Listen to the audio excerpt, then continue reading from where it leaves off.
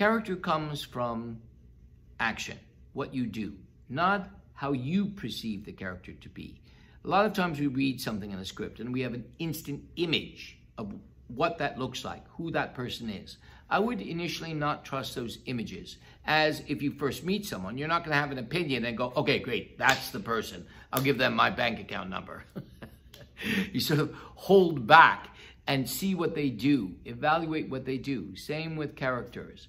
So we read something and we have an initial impulse and we go, oh, okay, great. I've been told to follow my instincts, follow my impulses. I don't think that's necessarily very valuable. A lot of times, as in life, our instincts and impulses are very wrong.